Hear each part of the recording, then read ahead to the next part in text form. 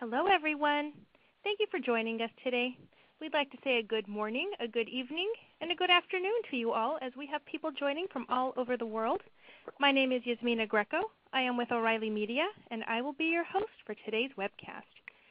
Today, folks, we have Steven Pousty with us, and he is going to talk to you about Leaflet, Node.JS, and MongoDB for an easy and fun web mapping experience. Steve is an evangelist with OpenShift. He goes around and shows off all the great work that OpenShift engineers do. He can teach you about POS with Java, PostgreSQL, MongoDB, mobile JavaScript, some Android, and a little bit of iPhone, and even some Python. He has spoken at over 50 conferences and done over 30 workshops, including Monktoberfest, Mongo New York, Java 1, Ajax World, Esri, Developer Conference, GeoWeb, Ware 2.0, and SAP TechEd, to name just a few. Before OpenShift, Steve was a developer evangelist for LinkedIn and Jakarta. Steve has a PhD in ecology from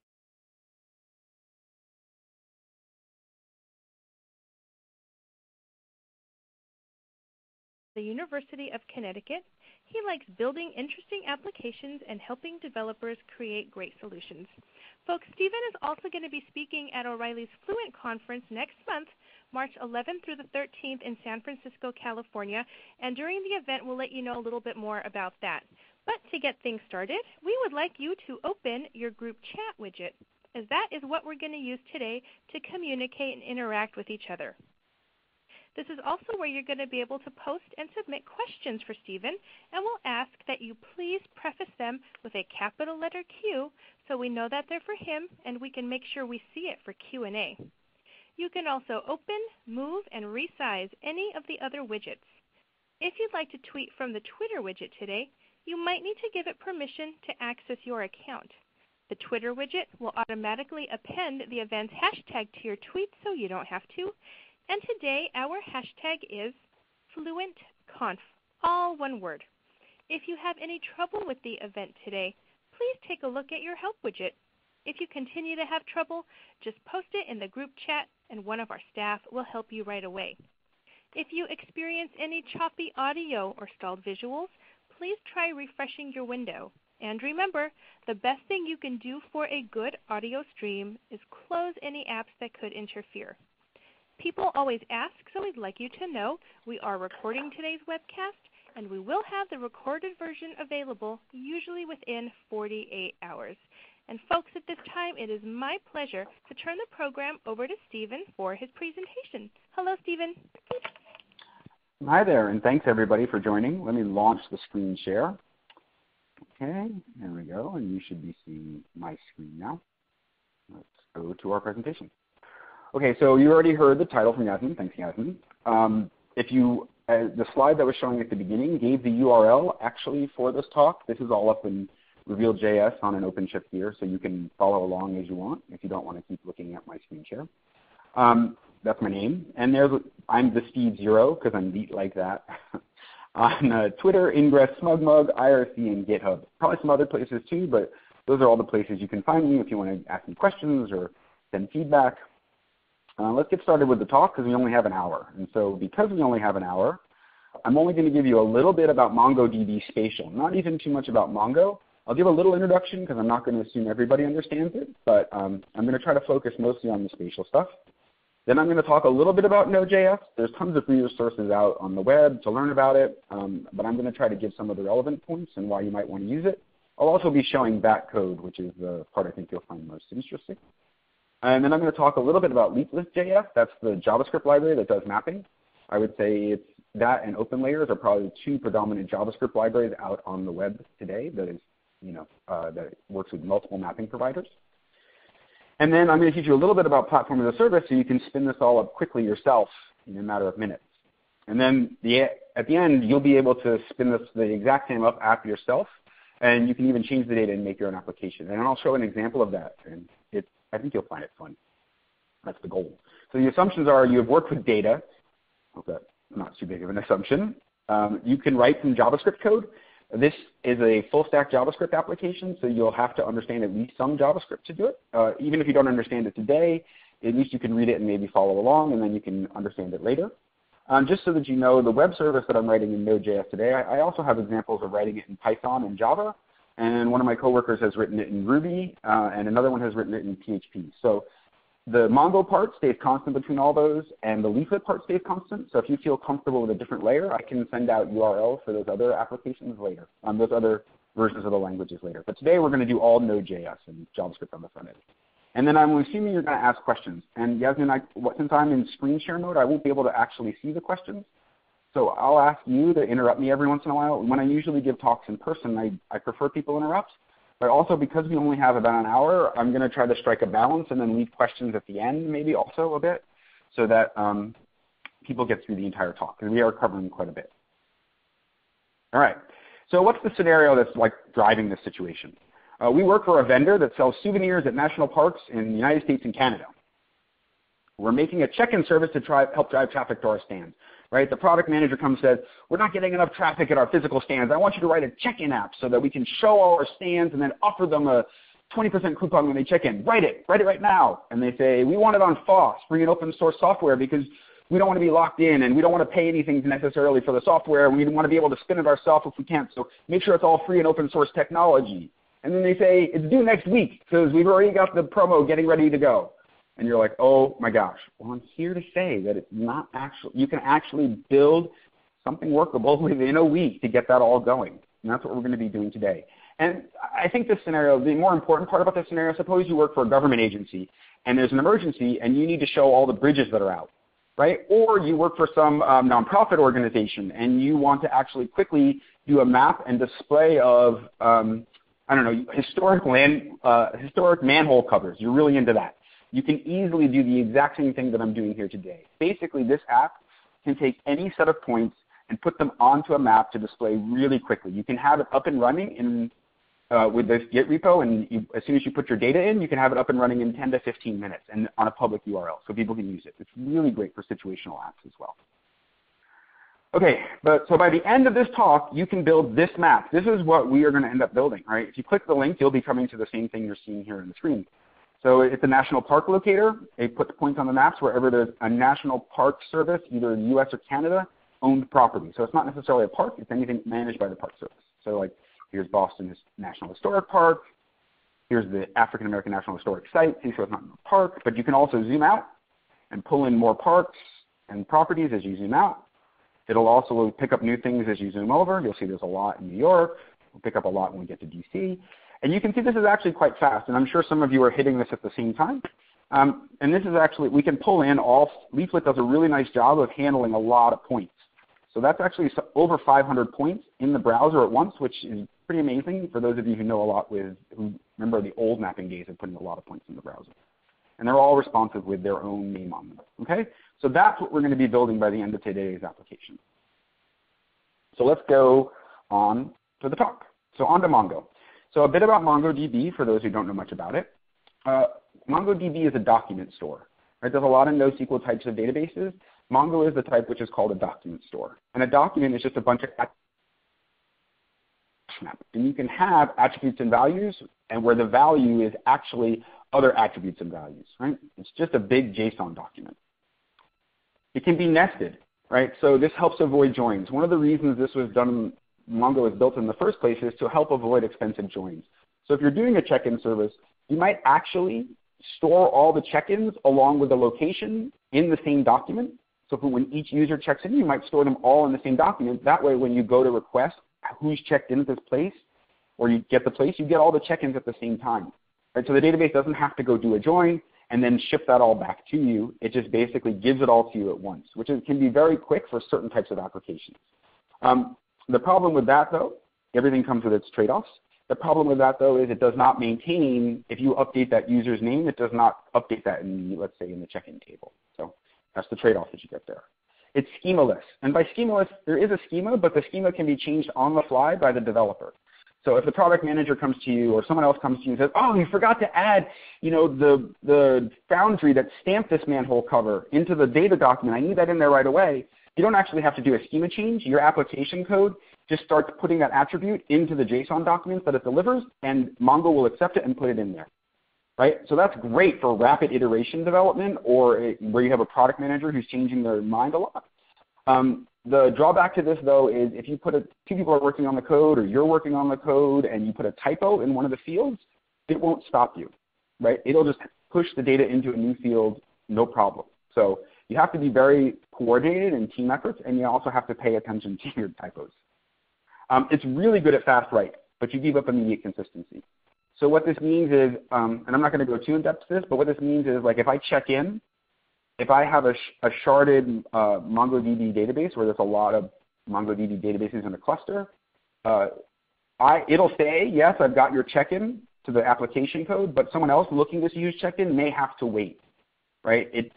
So it gets really good at fast writes because you can actually even tune Mongo to say as soon as it hits the network, not even until it goes into memory, but as soon as it hits the network, return to the application code that I've actually got it, right? So that's very fast, but the problem is that means it may be a while before someone else actually gets to see that write, right? So I don't want my bank using Mongo for financial transactions, but for a social check-in service where all I care about is a check-in and I don't want to wait for it to say, yeah, you're checked in, and if I lose it, it's not a big deal, and if someone has to wait a minute to see it or 2 minutes to see it, I don't care, and I think it's actually perfect for that scenario. And it's easy to horizontally scale. I'm not going to go into this too much either, but what that means is they've built the software so it's very easy to make it shard or cluster. They've built in a whole bunch of functions to do that. So that's it for Mongo for now. I'm going to go on to some spatial, and after I finish with the Mongo and the spatial section, I'll take a break to see if we have any questions. So MongoDB has very limited spatial capability. For those of you who used PostGIS or SQL Server Spatial or Oracle Spatial, those are full-blown real, you can do basically all of your GIS operations in the database. Mongo instead takes more of the, we're going to do 20% of the functions that satisfy 80% of the users, right? So the only functionality it has is near, so what things are near this other thing. Containment, what things are actually within this other thing, like is this point within this polygon? And then intersection, do these two lines cross? Do these two polygons cross? Those are the only 3 functions you can do currently in MongoDB. But it turns out for most consumer applications, that's all you'll ever need, especially for all check-in applications, right? And so, yeah, you'd have a lot more power with those other databases, but there's also more complexity in getting them spun up and actually getting them going. So this actually it depends on what you actually need. This can be the right tool for the job. Right? And if you want to dig into more details on how that all works, I've given you the links to the main geospatial pages there.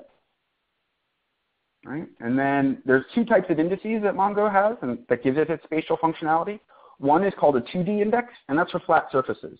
For those GIS heads out there, this is what you would use if you were doing projected data as well. Right? So if you were using California State Plane or UTM data, you would use a 2D index because that's X and Y, right? Just straight X and Y without any degrees.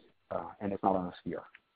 And then there's also a 2D sphere index, and this helps with coordinates on an Earth-like sphere, right? Because there's certain properties about being on the sphere or coordinates that are measured on a sphere, like distance measurements, because latitude and longitude don't stay constant as you move up and down the globe. So these actually help with some of those distance measurements. 2D sphere is what you would use if you were taking GPS measurements off of a 2D sphere is what you use with GPS measurements, right? So if you're checking in from a phone, that's a GPS. And by default, 2D sphere uses WGS84, which is what your GPS uses by default on the phone, right? Or most of the people going out doing handheld data collection. Things that are good to know about Mongo Spatial, with 2.4, which is currently running on OpenShift and in lots of other places, it handles GeoJSON data types natively. So the benefit of putting stuff in GeoJSON is that Mongo knows how to translate that back and forth between degrees and meters. So all your distance units can actually be in meters rather than degrees, latitude, and longitude, or radians, which is very hard for people to understand natively without a calculator and a bunch of geometry books. So that's one really big benefit, and the other is that it always assumes that GeoJSON's on a sphere right now. It assumes the coordinates are between -180 and 180, and that's because it's assuming that you're on the globe, right? You'll never get values bigger than that on a globe. If you want to change that, though, like if let's say you're doing UTM or California State Plane, or you're doing measurements in your backyard, like you did a grid in your backyard and you're using meters, you can tell the index that this is the new range that you should consider. Right? So it's configurable, but by default, it assumes minus 180 and 180. They give you the formula to convert back and forth between human readable units and radians. So you can do that and put that actually directly into your query, or you can put that in your application code. It doesn't matter either place. And so how do you actually get to make it work? So for those of you who've used Oracle Spatial or PostGIS, this part will be, you'll leave with a big smile on your face for this part because it's incredibly simple. And for those of you who haven't, you'll still have a big smile on your face because it's incredibly simple. First, you put your coordinates either into an array. So there's an example here. This is actually a JSON document, right? This is a document right here. It's a Mongo document as well. There is a field called location, and we've made an array of the coordinates, and there's the array of the coordinates, right? So that's all you have to do. You put your data in like that. If you're working with latitude and longitude, make sure to put it in longitude, latitude order, right? That makes all the calculations come out right. If you work with GeoJSON, or you can put your data in GeoJSON format. So here again, we have the location field. And then this is a GeoJSON coordinate document. So we're saying the type is a point, and the coordinates are this and this, right?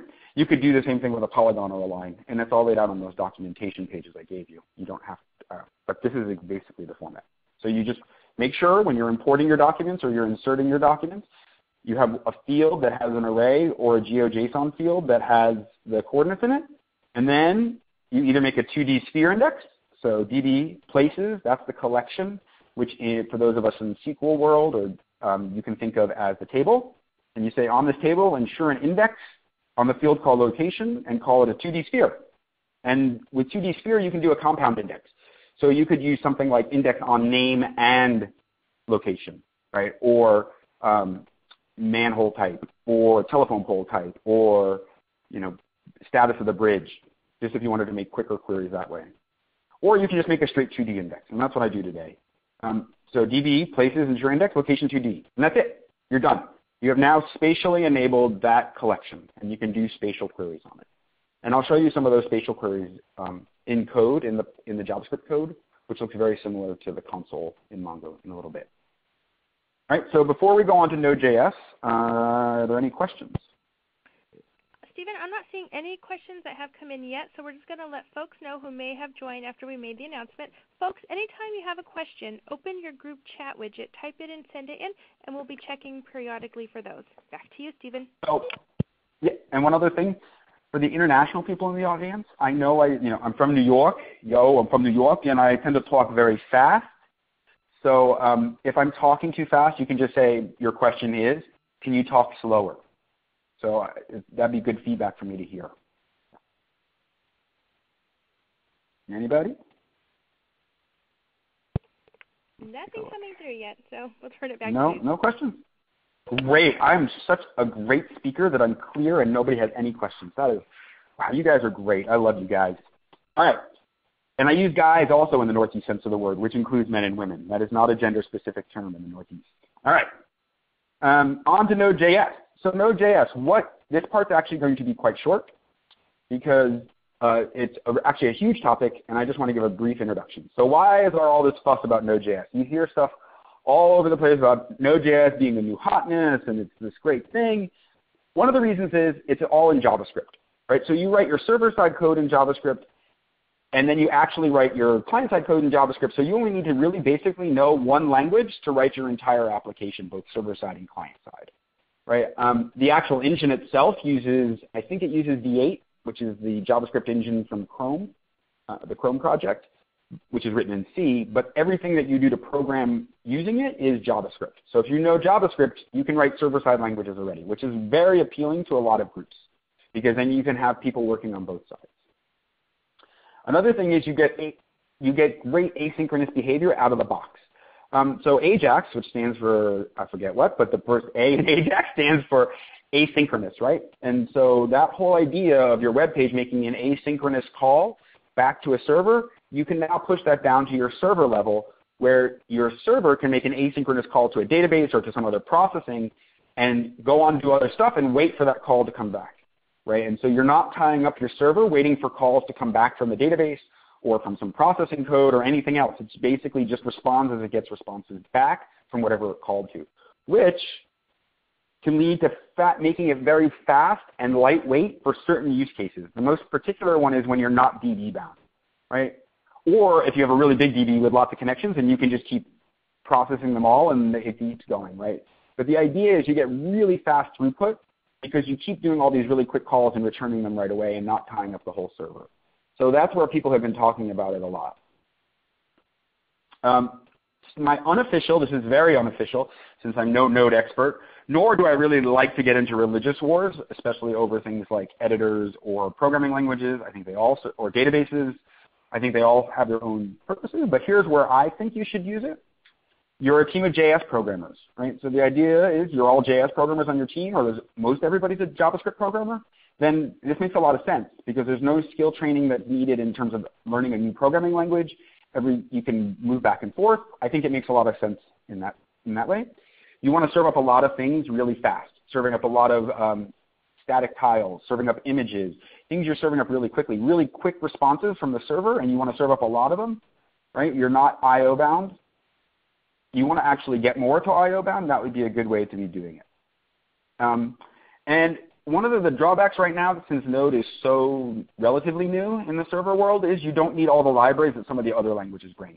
So for example, Python and Java have very large third-party libraries outside of the core language. They're not really, I don't know if you call it third-party or not, but whatever. They have a lot of libraries to do a lot of different functions, and most of those have not been ported to JavaScript, right? So like, for example, Python has face detection, and I think Java has a face detection algorithm. And so you can just plug that library in, or you can do things like poi, which is a Java library for tearing apart Excel spreadsheets. You can basically use that right out of the box. There isn't that same kind of functionality for Node.js. So if you don't need that right now, then that's another reason why you could think about using Node. Okay? One of the things I do want to caution you about, don't drink too much of the Kool-Aid. This area is actually very heavily in a religious war right now, especially between the JavaScript group saying they're the fastest ever, and it's a hot bucket of water. This video is actually quite funny. I'm sure some of you have already started watching it. You can click on the link if you want, but maybe you should wait until after we're done. It's about a 6-minute video, but it's actually quite funny. Just be aware that it doesn't solve all problems and it's not the second coming, okay? It's great for some use cases and it's not great for others. Any questions on that? Actually, we do have one question that has come in from Earl. Earl would like to know, he says, I thought backend of Node.js on the server was C code. Can you talk a little bit about that? Right. So the Node server itself is using Chrome, and Chrome is written in C. Right? So all the JavaScript is being interpreted and run through C, a C program, but the code that you write when you're writing Node.js is JavaScript code. So it's kind of like saying, well, when you run JavaScript on the client, it's running in C. Yeah, it's running in SpiderMonkey, or it's running in Chrome. Did I say Chrome? I didn't mean Chrome. I meant V8 from Chrome. It's running in a C library running on the client that interprets and runs your JavaScript. Does that clear it up, Earl? I'm not seeing any additional questions, Steven, so back to you. Okay. So now we've done the database layer, we've done the app server layer, and so now we're going to go to the client side to do mapping, right? Because we've got a spatial data store, we've got an app server to serve up some of that spatial data, and now we have to figure out how we're going to display the map, right? And so I'm going to show you today is Leaflet. I think this is actually probably, in Steve's unofficial opinion, this is the best JavaScript library out there right now for 90% of the use cases. And let's get a little bit into it. So the quick intro, it's actually quite lightweight, JavaScript client-side library for doing great maps, really nice maps. It works out of the box with OpenStreetMap, which is one of my favorite projects. OpenStreetMap aims to be the Wikipedia of map data, and it's all Creative Commons licensed, and you can get, or ODBL now, I think. Anyway, it's got a really good license on it, so anybody can use it. And in some area of the world, it's the best map data there is out there. And it works right out of the box, but there's also plugins and other libraries that it can work with to make it work with Google Maps and Yandex and Nokia Wear Maps. There's a whole bunch of different libraries that allows it to work with other mapping platforms as well. But I think you should use OpenStreetMap because it's the best, and the more people that use it, the better it gets. That was my, now I'll get off my soapbox. It's mobile ready, so when you use it, you can actually just, it works right on a mobile client or it works on a desktop client, no problem. It works on both, or a tablet. And it has a rich library of plugins. I'm not going to go to that page today, but I gave you the link there. There are a ton of plugins for Leaflet that allow you to do basically almost anything you want in the map, like change the opacity of layers, have the point move around and track it, draw on the map, and then send that back as JSON to the server side. It does a lot of different things, and it's extensible. So if you wanted to add some sort of other plugin for your own company, you could totally do that, and you don't even have to open source that part, right? That's the nice part about plugins. You can open source it, and I like open source, but you don't have to. All the projects I'm talking about today are open source projects as well. So that's basically the idea behind it. And I think we've gotten to the part where it's enough talk, code. So that link there actually goes to this GitHub repo. So it's the Steve-O, and then it's Fluent Web Map is the repo that I made. And I'm going to show you, this is the whole project that brings up that map. So first, let's actually look at the part coordinates. So this is the part coordinates, and you can see they're all just JSON documents. Name field, and then it has a name value, a string, and it has a pos field, and then that has an array of coordinates. That's all you have to do. So if you wanted to adapt this to your own data, you could actually change name to whatever you wanted to change it to, change the coordinates to whatever you wanted to, add other fields if you wanted, but it just basically has to look like this, which is actually quite simple data to create. Okay, so then I'm not going to show you the MongoDB database today. I'm just going to show you the code that goes in and reaches in and gets it. So we're going to use server.js. This is where I get to show you a bit of callbacks, right? So we're using the Express framework, which for those of you who are Ruby heads, it's kind of like Sinatra. And for those of you who are Python heads, it's kind of like Flask, right? So it's not the heavyweight of Rails or Django. It's more of a less opinionated framework for doing web applications. And it's really actually quite good for making REST services. It's really quite simple, right? So what you can see up here in the top is we do some setup where we get all the stuff ready for the database. This is these lines right here, right? And then I'm going to actually go to the bottom because that's actually where the app starts up. So we make a new app, and then on the app we call connectDB, and inside the callback we say start the server, right? So here is the start server where it actually starts up the node server, and then here is where it connects to the DB. So this is where it actually connects up to the database. After it's done connecting to the database, it starts the server. It starts the node server, right? And now we have a connection to the database, and now we can start doing our queries. If we were going to make this into a real production app, I would think we might do some sort of pooling so that for the connections so that we don't release them every time after we're done because making connections is somewhat expensive to any database. All right. So what we do first is we define a bunch of routes. Let me find them. Here they are, right? So we're defining this self app, and then we define the HTTP verb right here, get or post, right? So here, if someone calls self app get /ws/parks, we're going to call the function called return all parks, right? And so we can go through and map a whole bunch of URLs to different functions up above. This actually could go in a separate file, as could the other functions, or we might actually just keep the routes in a more production-ready app. I would take these routes, leave them in here, and then put the functions into another file, right? So it's really clear to see what functions there are, and then it's easy to see what functions are on the other page as well. This is just kind of written as a quick and dirty, let's get it going thing, right? You can see here when I say this nomenclature right here means from this URL, so when someone puts in WS parks park and then they pass in something after that, we're going to yank that out and make that into the ID. That's actually going to be available to the code, right? So that's how you pull stuff from the URL. You put the colon in front of it and you give it a name.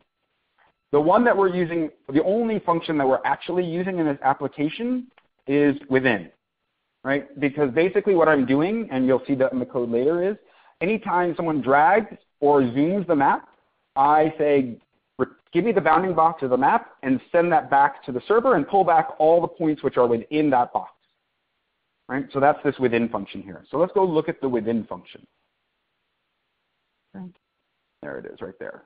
So when someone calls the within function, we're expecting 4 pieces to the query. Again, if this was production code, you would check to make sure these actually parses floats and they're in the valid ranges and all that stuff.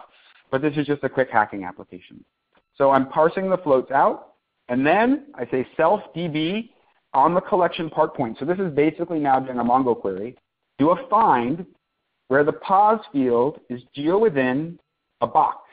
And that box is defined by these 2 pairs of lat longs, long 2, lat 2, long 1, lat 1. And that's it. That's the entire function to pull back a bounding box query. Right? And then I say, okay, on the response, say it's JSON, and then JSON stringify the result set. Right? Because that's this right here. On the callbacks, and all the callbacks, it's going to return names. That's the data that comes back. I could name that something else if I wanted to, and then it would change that there. But that's all you have to do to write the query. So for example, I know if we wanted to look at the one where we find all the maps and return all the parks, right, which is just the /ws/parks, the function is self-db collection park points. That's the table or collection park points. Find. .find is the same as select star from, and you get everything back, right? And then I'm saying return in the callback, we've got a thing called names, and if there's an error, there's an error. And all I'm doing is JSON stringifying names. And that, let me go ahead and just show you what that looks like.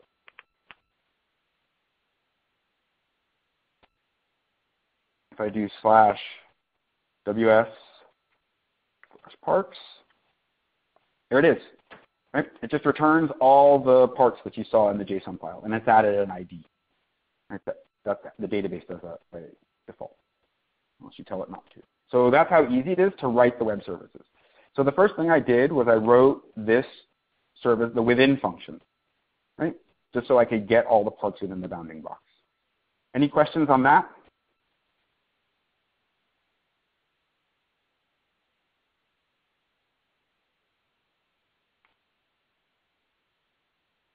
Looks like I don't see any down here.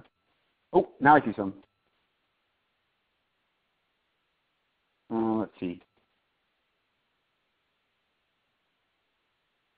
You know what? We're at 12:30, and there seems to now be.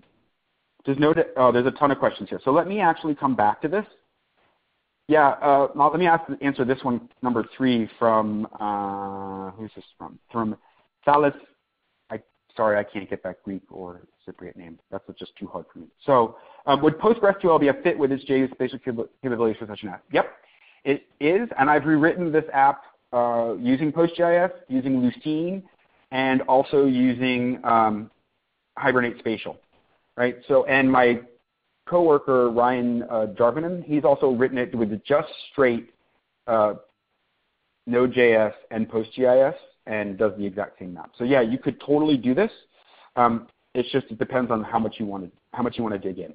That's all. Part of the thing I love about this one is Mongo is really quick and easy to set up, and it's really quick and easy to put data in. It doesn't actually require much knowledge of, you don't have to, like with SQL, you kind of have to understand the SQL queries a bit. You have to understand create table syntaxes, all that stuff. If you really want something quick and easy, I think this is the fastest way to go. So how do I mark that answer? Is that a check? I think so. No. Yeah, good. Okay, I'll come back. Does this work for polygons? Yeah, it could if you stored polygons in the database, and then I'll show you in the Leaflet code where you would have to draw it differently. But you could query for polygons or anything like that. All right? Imhotep, you do not need to know C. All you need to know for this entire application is JavaScript. Okay? What is the geo within? Geo within is kind of what's within this box, right? So geo within says when I do that query, and remember I'm passing in the bounding box from the map view, it's saying return any item that's within that bounding box. So geo within says whatever's within that bounding box. You could use a polygon, like an arbitrary polygon there. You can use a box. You can also pass in a circle to the geo within. There's all sorts of fields you can pass in. And then it'll return any items within that field that you pass in as the query part. All right, I'm going to take a break from questions just for a little bit. And then I'm going to actually finish up the presentation and then go back to the questions. And if I didn't answer any of your questions enough, please re-ask the question in a different way. Okay, so we've written our app server now, right? And we know that it's going to respond Let me go back down here again for a second.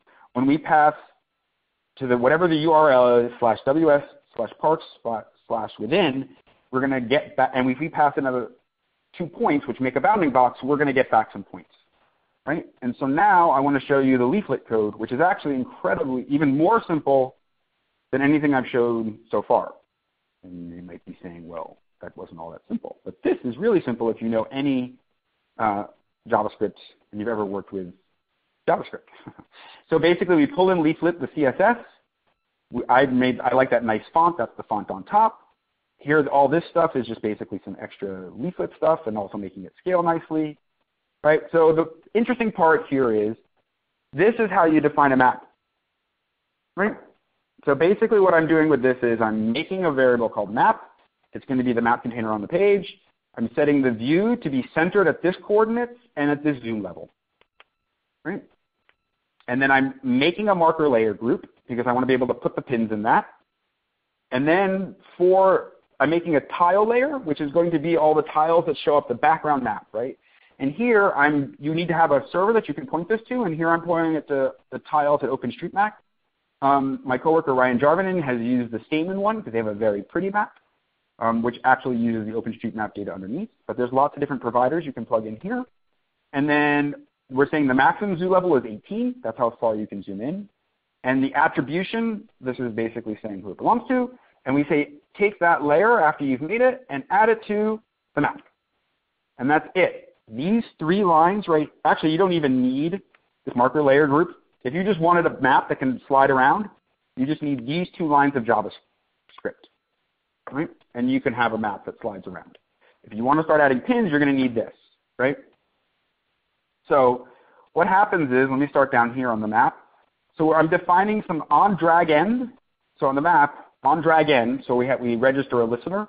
This is when you stop dragging, or when you stop zooming, call the function getPins. Right? And then after you're done with that, when ready, also getPins. So this function here is also, when the map draws for the first time, call getPins. So no matter what we do to the map, we actually want it to get pins. Right? So getPins says map.getBounds, and that's where I get the bounding box.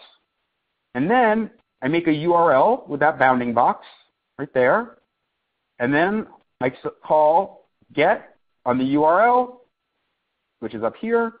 Pin the map is the callback function, and I want to work with JSON. Right? I can change that to, I think, CSV, and I think there's some, and probably XML, because there's the name is escaping me now of the XML format for geography stuff, but there's a XML format. But basically what we're doing is call this URL, using jQuery here, call this URL and pin the map is what we call on the callback. And so pin the map says remove layer, so I'm removing all the markers that were there before. I'm making a new marker array, and it's the same length as the data that came back to pin the map, all the data that came back. And then I'm just looping through the array and making a bunch of markers, right? I go through data. I say as long as the data is there, get data level I. That's going to be a park. I make a marker where park position 1, park position 2, and then I bind the pop-up, because I want the pop-up to show up, is the name. This could be anything you want it to be, right, which you bind here. And this is just the longitude and latitude. And I put that into the marker array, and then I just tell the layer, here's the layer group, here's the marker arrays that you should put in there, add to the map, and that's it. Then that's our new marker layer group. And we need to keep that because we're going to clear it if we pan again. And that's it. That's how much it takes to put pins on a map. And it seems like a lot while I'm talking through it here on the phone and you're trying to follow along. And I've talked about 4 other things or 5 other pretty deep things before. But if you sit down with this code, it's actually not that hard to figure out how to change this to make it anything you want.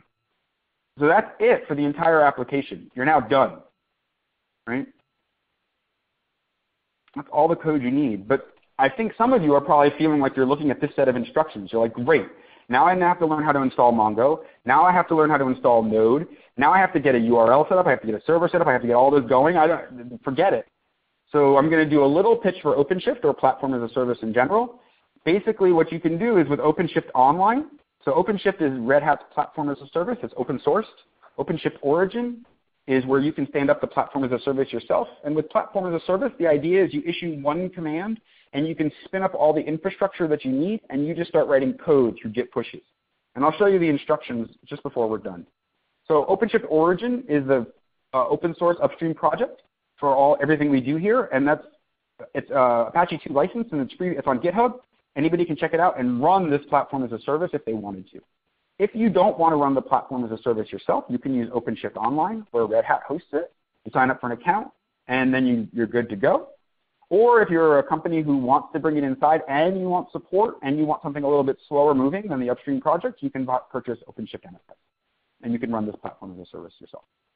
Right? And these are, I'm not going to go through all the pieces on this slide right here right now, but some of you can either come back or you can see that not only do we do Node, we do a bunch of others, and we do a bunch of different data stores right out of the box, and we have some package apps, and if you want to come back and look and say, oh, look, I could actually do Ruby with PostgreSQL or Ruby with MySQL, I'll give it a try. This is the place to look, right? And we have a lot of Java pieces as well, for those of you who are Java heads.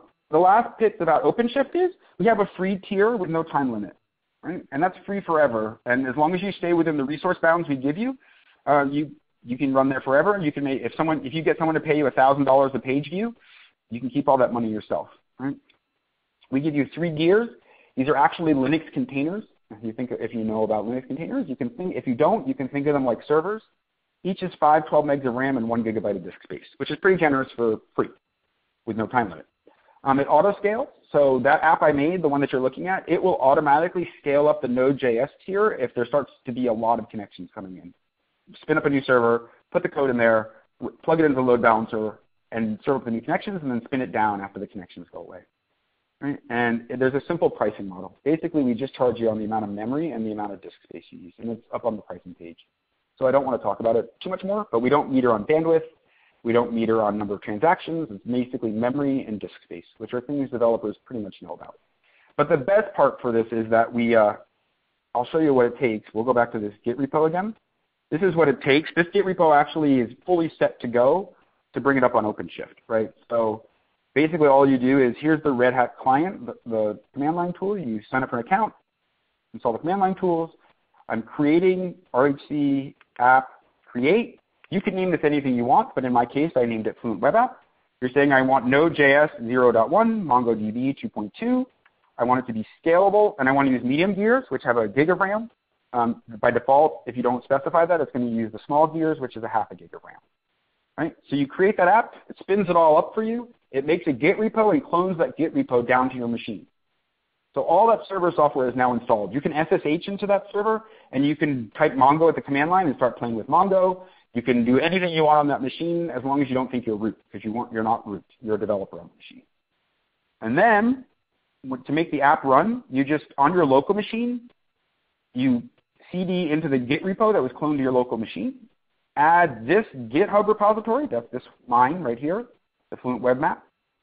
You pull it down and overwrite everything in the local Git repo with what's in this repository, and then you just push it back up to the server. And it loads the data into the database, puts the code up there, puts the map page up there, and you're set to go. Right? So if you see, OpenShift has these things called action hooks, which are part of the deployment lifecycle. Right? And so I changed the one that's called deploy.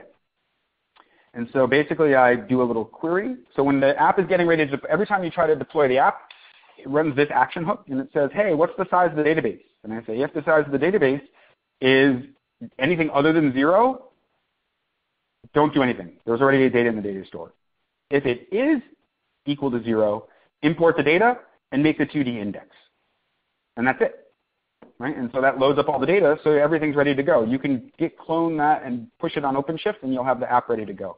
And if you change the name of your data, all you have to do is, when you clone it down, just change the name of your data here. Right? That's it. And if you make it into a different collection, right, I'm putting it into part points. If you do a different collection, just change it there as well. Okay? That's all that's required. And go back. This is going to be recorded. I know I'm going through this relatively fast, but this is going to be recorded, and you can go back and watch it, and you can spin up this app. So I'm basically done. Let's go into the wrap-up. Spatial is easy and fun with Mongo, Node, and Leaflet.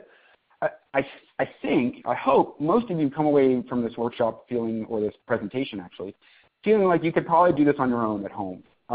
If you watch the video a couple times and then just played with it a bit, it should be pretty easy for you to do. OpenShift makes life great for you, and by you I mean you the developer.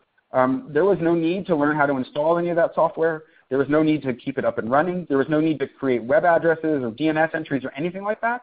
You can basically spin it all up with one command, right? And so it's great, even if you're not doing a production app, even if you just want to play around with some technology, you could spin this up tonight, not like it, destroy it all, and you'll have 3 more gears to do it with again. It's a great way to play around.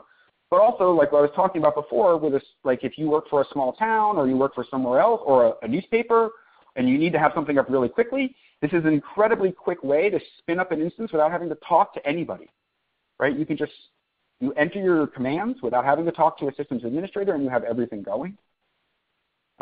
You can do this all for free in a matter of minutes, like I showed you. Once you do that git push, it takes about 3 minutes after the git push. So in total, it's 10 minutes to get that whole thing up and running, especially if your data set's already set. And the price is 0 makes it so that you can do this for any project you want, right? I mean, suppose your kids at your school are doing a science project and they want to map something out in the yard. Well, okay, everybody, or out in the school playground or out in a park near their place, you can take they can all take phones with them if they're teenagers. I don't think people under the age of 14 should have phones. Personal caveat there. Unless they have some sort of activity where they need to be picked up at random hours. And they can take their phones, take a picture, and then they can look at the GPS. You can even geotag them, upload them, and you can have this all up and running, right? I give you in that code the example of how to do a post, so how to insert data into MongoDB. And I think it's so simple. So this is Gordon Half. He's one of our marketer analysts at Red Hat. And he saw this presentation. He's like, oh, I could do that. So on Twitter today, he said, so simple, even a marketing person can do it. Right? And this is what he built using that same app. Right? So he took the same app, and now he's doing USGS river gauges. He likes to canoe. And so what these now show, let's do one that's lower so it's not under the text. Right? This is a USGS river gauge station, and it's showing you what the river's at. And then if you actually want to, he put in a link here because he knew the ID. This actually brings you to the link for that particular one, and you can pull in all the data. So if you're that type, you're all set. So surfers could do exactly something like this with all the stations out there, right? And you can zoom out. I think I broke it. No, there we go. He's just got a lot more points than I do. There we go. So you can do any of this. You can see there's something wrong with that gauge there, but this is quick and easy. And then after I gave this talk at EuroPython, by the end of the second day, someone had built a database of they have a historical trees, really big old historical tree database. It was somewhere in Spain. I don't exactly remember where. But they had built a database like this for all their trees. Right? You could click. They changed the color of the map. They changed the color of the pins. They used a tree icon instead. But you could click, and you could look at where all the trees were located. So to me, this is what I've always wanted web mapping to be like this easy to set up and this easy to get going. It's not a lot of high priest information you have to understand. So I'm done with the talk. If you want to come hang out with the OpenShift people, let's go back here. We are on IRC, on Freenode, in #OpenShift. And we're on this mailing list if you want to send questions when you use it. Let's go back to the questions. Great. What a great talk, Steven. Thank you so very much. And we do have several questions that have come in. Folks, we are at the Q&A portion. If you have a question for Steven, what he's been talking to you about and showing you, open that group chat widget, type it in, send it in, and we'll take as many as we have time for. And are you able to see those, Steven? Yeah, I think so. The ones that are down here below? Yes. So I'll start with number 1, and I'm going to leave the share on just for now, even though I know it might. That's fine. Well, we'll just turn the program back to you then. Thank you. Can I mention some Node.js use cases where Node.js doesn't fit? I would say it's someplace where you want high transactions, a lot of transactions, right? And that kind of security and stability and I think that the Java solutions are much more secure right now in terms of their clustering and all the different ways you can set it up. So with the failover, and it's just a much more mature technology. I'm trying to think of some other ones. I'm sure there's plenty of people out. If you look, if you look out there in the flame wars, I'm sure you can find a bunch of use cases where it doesn't actually fit. But the one that springs immediately to mind is where you want a lot of transactional support or a lot of clustering and failover. Okay. The question was, does Node.js have transactional capabilities? I have not seen anything like that, but you shouldn't take that as a definitive answer. You might want to check more into the Node.js community. And by transactions, I'm assuming you mean something like where with an EJB and the good new EJBs, you can define a transaction around an event and roll it back in code rather than the database. I don't know enough. I haven't seen anything like that, but I don't know enough to say yes or no on that. If you mean in Mongo can do transactions, but then you lose most of the speed benefits. Yasmin, Yasmina, am I missing the number 1? I can't see it down there, or did we already answer number 1? Okay, if you see the button that turns red, the refresh button, can you click that? Yeah. It'll give you a fresh load. And you can start at the top and work your way down. I'm just adding more because several more are coming in. Okay, but there is no number 1 that I'm missing down below, right? No. Okay, so 5 is, I'm trying to go in the opposite order because I'm assuming these are the people that asked first. That is correct, yes. Okay, so Tamir, you asked if I wanted to do a RESTful API node, should I use Express or is there something else? I like Express. I've been taught on our team, Ryan Jarvinen is our node expert. I think it was called RESTlet. There's some other service that's specifically for REST in Node. I didn't like it as much, but Ryan thinks it's the new thing. Although he mentioned it was having some problems with static assets where Express doesn't. I think you can look for it. I think it's called RESTlet or something like that. I don't remember the exact name, but it's specifically for building REST. But to me, the Express looks so simple that I didn't really need anything else. But I'm not building huge applications day in and day out. So Neil asks, the code written before when we were in the MongoDB section of the presentation, is that entered as a Mongo statement into a Mongo client? If you're meaning DB like ensure index, if that's what you mean, you can do that as a Mongo client. But again, everything in Mongo can be executed in regular code. You could do that same statement in your JavaScript code. So again, back to Ryan. Ryan likes working in JavaScript for everything. So he wrote one of these quick starts like I just did in GitHub, but he does all the database loading and all the database indexing and everything using JavaScript calls to the database. So yeah, you can do it in the Mongo client, but you can also do it in your code if you want to. I prefer to do it I'm old school that way. I prefer to do it like hands-on that way, but it depends on what kind of app you're writing. Let's see. What means S? Francis. I'm assuming Francis is talking about, Francis, can you actually write back? And I think you're probably talking about Leaflet, but I can't exactly tell. So can you write in another question and try to clarify that just a little bit? Thanks. Corey asks, the auto scaling is based on connections, but what determines how much your node server can handle at that time? Is it memory? No, actually, so we use HA proxy as our load balancer, and you could write your own. You could have it based on memory. By default, we do it by a number of incoming HTTP connections.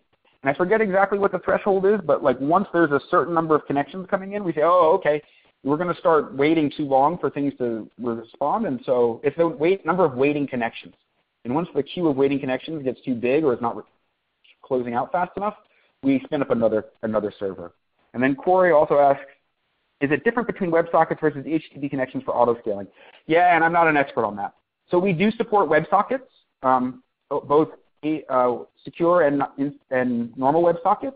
And I don't know exactly how they affect scaling behavior. If you write a question, you can actually either put it on Twitter to ask OpenShift, at OpenShift and just ask them, or you can send it to openshift@redhat.com. That should get to us as well. I don't know. I just don't want to give you the wrong answer. So let me get rid of this one. Where's the other Corey one? This one. Can you do this all in Ubuntu 13.10? You can do everything except for OpenShift on Ubuntu 13.10. If you do this on Ubuntu 13.10, you just have to install your own Node Mongo servers and get them running. My Git repository will probably not work because it's assuming that it's on OpenShift. I mean, the code is, you can take the Node code and run that in your own Node server, it'll work just fine. You'll have to take out the environment variables, right? Because when I go to connect to the database, I'm using environment variables rather than hard coding them in. But there's nothing about the code that we write is particular to OpenShift. It's just straight Node code. It's straight Mongo calls. You don't have to do anything funky. So the code can move over, but you can't probably take the Git repo directly and deploy it on, I know you can't because it's got environment variables in it, and deploy it on your Ubuntu machine. But the code should all work once you make it a little bit less OpenShift specific with the environment variables. What maps can you use besides OpenStreetMap? Well, so what I will do here now, I knew I was going to get that question, but I'm going to go back here to Leaflet and look at the plugins page. And let's see, I think it was right, where'd it go? You can add Raphael as a layer on top, but that's not what you're asking. You're asking service providers. So here, a set of plugins for GPX, KML layers, Bing tile layer, Google and Yandex layers implemented with their APIs. So that's what that one has. Here's for CartoDB, Leaflet vector layers. So you can add a vector layer on top of one of the other layers from one of these other servers. OpenStreetMap, here's another one. Client contains configurations for tile providers like OSM, OpenCycleMap, MapQuest, Stamen, Esri, etc. So there's a bunch out there, and I'm pretty sure most of these are probably open source, so if you wanted to adapt it to one of your own, you could probably do that as well. Let's go back to the questions, which means I have to go to here. Okay. The Python server example. So let's see. Let's go here. I think I'm going to show you the magical Google search phrase to get that. If you do OpenShift Python Flask. No. Here, this one. Although there should be there. Do the quick start that's up on OpenShift. So it's on OpenShift-quick start, and this is the example here. This one does not have the bounding box query implemented. I don't think. Let's see. I think I do park near a name. No. So this one doesn't have the bounding box, but you can use the JavaScript example to show you how you would write the within query, right? And then that's it. You just need to implement the within on this, and the code would look very similar. So again, that was OpenShift Quick Start is the owner, and then the OpenShift Mongo Flask example. Okay.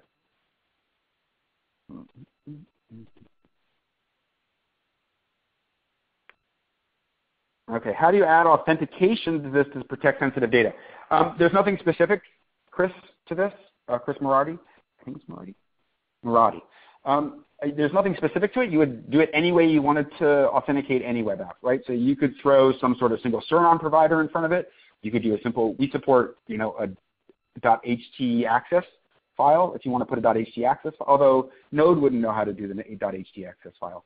You'd have to look at how people secure Node apps, right? If you want to use the Node example. If you use the Python or the Java example or the Ruby example, then you can use all sorts of other ways. There's nothing particular to this that prevents that. Right? The next question is OpenShift versus Heroku. Well, I would say OpenShift, of course. But in honesty, I think some of the benefits that we have over Heroku is that Mongo will be local on your machine.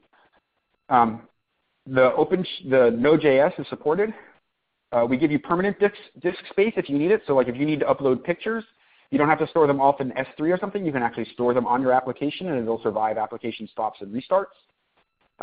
We give you more resources for free, and when you move into the paid tier, it's cheaper. It's open source, so you can actually look at the source code. You can actually take it. Suppose for some reason you don't like our online service, which I would find very hard to believe. That's a joke. But if you didn't, you could actually take OpenShift Origin, or you could buy OpenShift Enterprise and stand it up on your own hardware, or put it up in Rackspace, or put it up in Amazon's cloud yourself and run it any way you wanted to do it, and the code would still work between all of them. You could just move your code around, right? So there's no lock-in on that either. So if you need a hybrid solution or you want a private solution, OpenShift is going to provide that for you as well. That's basically my OpenShift versus Heroku thing. And then does Leaflet have a get directions feature? So a lot of people would love to have directions. It's actually not that easy to do on OpenStreetMap. OpenStreetMap is not the best routing database in the world, but if we go back to the plugins, let's see if there's something on directions. So they have an address lookup, right, which you can do to find the addresses, but I do not know if they have one that does get directions. I think you probably have to write that yourself. I do have if you did this all with PostJS, I have written a blog post up on OpenShift about using PG routing with OpenShift data. So you could actually have a button that calls back into the database, asks PG routing for the data, and sends that back. I talk about that some. Just the caveats I have with OpenStreetMap data around routing is, except for like Germany and a couple other countries, there are not enough turn restrictions and one-way streets information in the database to make it safe, and there's no speeds in there either, to make it really good for car routing. It's great for pedestrian and bike routing, but it's not so good for car routing.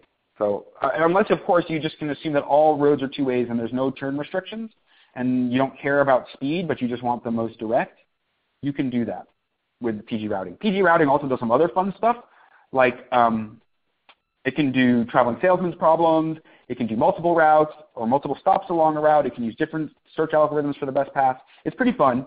So if you search on PG routing, OpenShift, and Pousty, my last name, I'm sure that article will come up and you can learn all about it.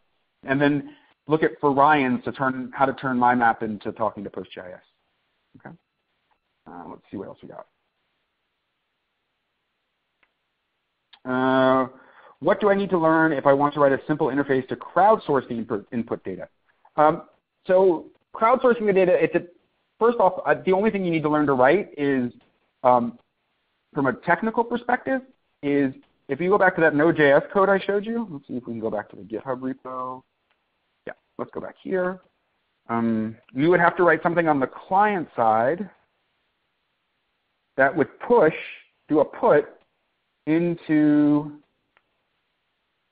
notice that when I did the routes, I did self.app.post. So if there's a post to WS parks, that actually accepts a post of information to put it into the park. So let's see if we can find that one.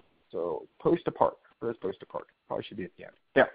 So basically what it does is it's assuming there's a JSON body, and it's pulling out the name, the lat, and the long, right? And then this is the Mongo call, self db collection park point. So on the park points collection, insert name is name, pause is that, and that's it, right? That's all it would take to insert a new one. So you'd have to write something on the client side to actually insert the data. But in reality, if you were making a real crowdsourced application, you would also probably want to have some sort of way for it to be in a just entered state, not a verified state, and then have people verify it or do something like, you'd probably want to build a little bit more architecture around making things which are just inputted and things which are inputted and verified. But I mean, you have that's just the same to do here, right? I mean, this is pretty easy to write all the pieces. You just write another function. You could write another web page that shows all the unverified points on a map, and then you could have something where somebody clicks on an unverified point and then can either move it using Leaflet and submit the new coordinates and make it verified, or they like it where it is and they can just click a button that says verified and you update the value to be verified. Right? So I would change the schema for all the points to have a verified value, which is maybe either true or false, or yes or no, or whatever you want to do. But you basically need a post is all you need, right? Because you're going to want to put data in. And Leaflet should be able to help you with that as well. Does Mongo auto-scale as well with OpenShift sharding since it's local? This is from Corey. Corey, no, it does not just yet. We're working with MongoDB.com on that right now. That will be one of the first ones we support on auto-scaling. Auto-scaling for relational databases is a little bit more of a tricky problem, and we're still working on that as well. What we do find in most cases, though, is that people hit app server issues, although that may not happen with Node as much. but people usually hit app server issues before they hit database scaling issues, especially when it's a read-heavy application. But yeah, the answer, I gave you the answer, and then I gave you like kind of a caveat. All right. Got this when I tried to configure creating application float map. This gear size medium is not valid for this domain. Allowed size small. So Jim Scott says he can't get that size. Jim, you can only get access to the medium gears when you're in the paid tier. So you'd have to enter the paid tier. It costs a little bit more to run one. So if you're just in the free tier, you'll have to run it in the small. That's all. But since I worked there, and I guess you did, I built it in the medium tier. Link for liquid, please. I'm not sure what liquid is. Does anybody else remember what liquid was? No, it looks like it, except for the liquid one. Yasmin, are there any other put-in questions? I'm not seeing any additional questions, folks. If you do have one last question, please send it in now while Steven is still with us. Oh, and Tully says, sorry, invalid question on the liquid. Okay, thanks. Okay, because I was going to say I have a cup of tea right next to me. I don't know how I'd get it to you, Tali, but I don't think a link would get it there. All right, folks. And with that, we're going to say a very big thank you to you, Steven, for spending your time with us today and presenting a really fabulous talk. And all your live examples were just great. Thank you so much for that. Thanks, everybody.